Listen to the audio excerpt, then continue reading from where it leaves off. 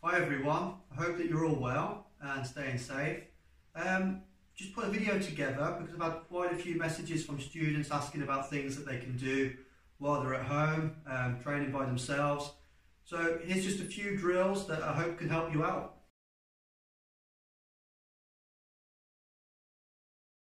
Okay, so the first throw we're going to look at is otoshi, and I've just placed the belt in a straight line, okay, in front of me. What I'm going to look at first of all is making sure that I'm the right distance away. Okay, I don't want to be standing too close to the belt because now I don't give myself enough room to do the movements. So I want to be a little bit further away, maybe arm's length apart. And what I'm going to look at first of all is leading with my right leg, okay, because my right arm will be the one taking the collar, taking the back of the head, the underhook, the overhook, and so on, okay. My right leg is going to step forward onto the line. My left foot is the one that's going to be making the back step, okay. Now, I want that foot to also go to the line, okay, so we're making this motion. I would start by drilling that first part first. So right, left, then back off again, okay. So you've got like a two-step, okay. So you're going to be going 1, 2, and back off. The next part is the rotation, okay. So this is where it can get a little bit more tricky, especially when you're doing it slower. So don't worry if you're a little bit off balance at the start. Once you're doing it all together, it will definitely feel a lot more comfortable. Okay, so we're going to go 1, 2, then the rotation's this part, and then finally the leg's going to shoot out. This would be the tripping part. Okay, now I'm going to face the camera just so you can see the position you want to be finishing in, and it's ball of the foot, okay, on the tripping leg. We don't want to go flat foot, okay? We want the toes, the ball of the foot, and the heel high. You want to be in a position here so that you're more centered and try not to be leaning over one way or the other. So a way to tell if you're quite centered is quite simply, can you lift up both feet? If I'm too far over this side, I can't lift this leg, okay? So we just want to try and find that center. Now we can work slow to begin with. We can literally work at our own pace. 1, 2, rotate, foot on the line. Now, the arms need to be working as well. So what do? As I'm making that first step, arms are pulling in towards me, okay? We don't want low grips, we want high. Nice high pull. As I'm making the pull, my back step goes in, okay? So I'm on that 2-step, 1, 2, back out, 1, 2. Then the rotation, and then the foot drops out. Now the reason I put the belt in the line is so that all the feet, all my steps should be on that line throughout, okay? Step 1 on the line, step 2 on the line, step 3 on the line, okay? So from here, 1, 2, 3, into that position, and back out. Always starting from that arm's length away. 1, 2, turn, foot on the line. Remember the ball of the foot, and then rotate. Make sure as well that your knee's slightly bent. We don't want the straight leg. Slightly bent, okay? I'll do one a little bit quicker for you. So from here up, you can really start to drill it. In and out, okay? Make sure your head's not following your arm. This one.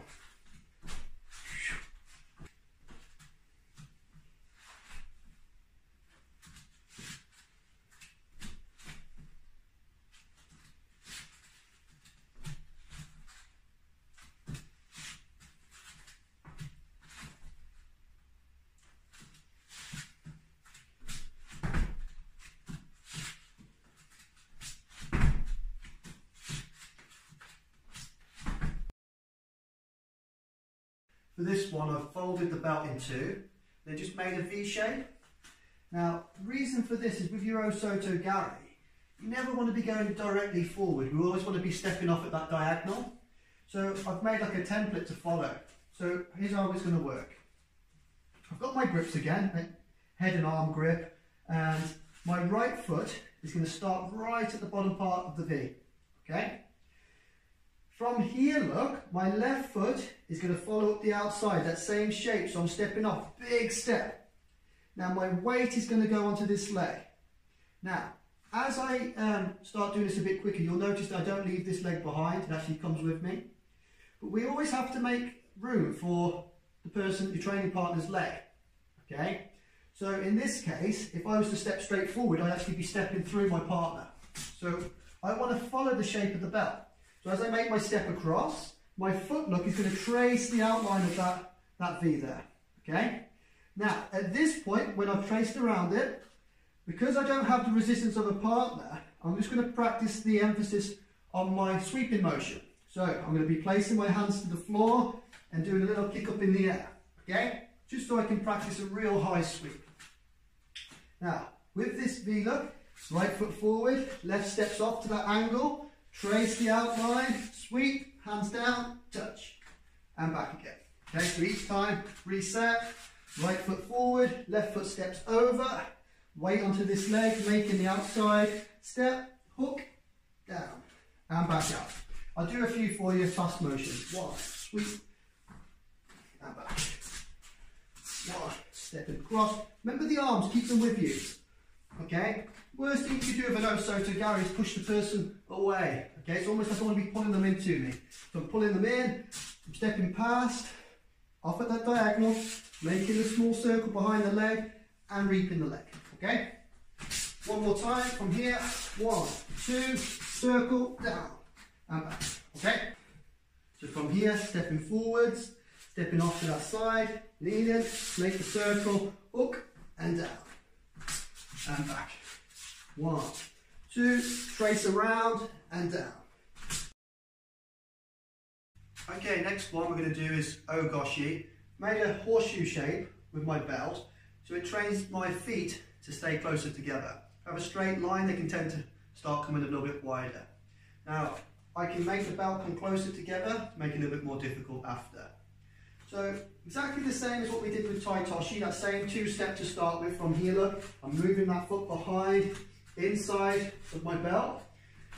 After I rotate this time, instead of sticking my leg out, I'm going to keep them together close and bend the knees. Okay, so you're going to get a good leg workout here as well. Okay, so from here, look, I'm going to go 1, 2, into this position. Now, a little tip is try not to have your heels on the floor like this. What happens is when you get the resistance of a partner and I'm moving through, my heels on the floor, I tend to get that off-balance motion when I'm being pulled backwards. What I want to do is stay on the ball of my feet and almost so my base is forwards. So I get that leverage, so I'm not going to be pulled backwards, this position. And back out. Okay, so from here, look, spin, onto my toes and back out. 1, 2, in, and back out. Now, if it's too easy, if it's too big, I simply just bring it closer together. Now, I don't want to touch the belt, I'm just going to go inside, feet together, and back out. Of course, you could change it to a Nippon Seoinage, so I've got the lapel, stepping in deep, lifting high, rotating through, and this would be your shoulder throw here, look. From here, 1, Ogoshi.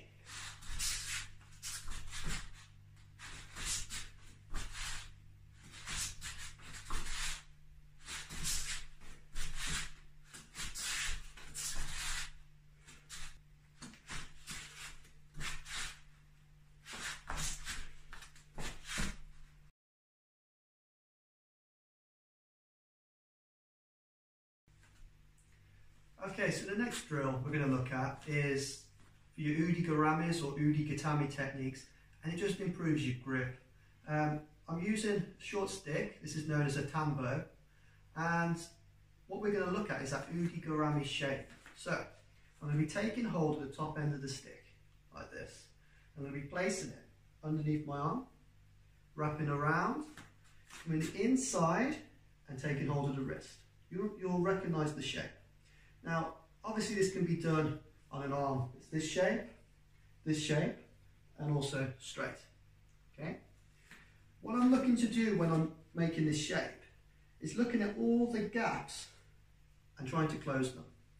So, a little tip that you can practice once you make the shape is simply rolling your wrists forwards. So, the hand that's on the stick, I'm going to roll forwards. The hand that's on my wrist, also will roll forwards. Now you're going to feel some pressure on your forearm, so don't, if it starts to hurt, okay, don't go too mad. And then also the clamp, the armpit. So we've got 3 motions, look, roll, roll, clamp. When you do this, you will feel that the stick doesn't move. And it's a great way to tighten up those submissions. Other side, over, around, wrap, roll the wrist 1, wrist 2, and clap. And we can start getting quicker at it. 1, 2, 1, 2. Okay? So some examples where this could be used. I'm stood, bare hook comes round. This would be the arm coming round. So by taking the wrist, over hooking, taking hold of my own wrist. There's your Ude Garame. Okay, so I could be turning out and applying the lock. Another great movement exercise to do that we can add on to that would be doing your Ude Garame from the guard. So if I'm in a guard position and I've got the wrist control here, look, I can use my elbow to help myself sit up, scoot out, over the top, taking hold of the wrist, same position now, and I'll see it be falling back, leg over, finishing from the bottom. To make it into a drill from here, look, I can start sitting up quicker, going over the top, lock it, and back down. Up, over, back down. So snapping into that position really fast. Obviously I can alternate now, going to the other side. 1, 2, 3,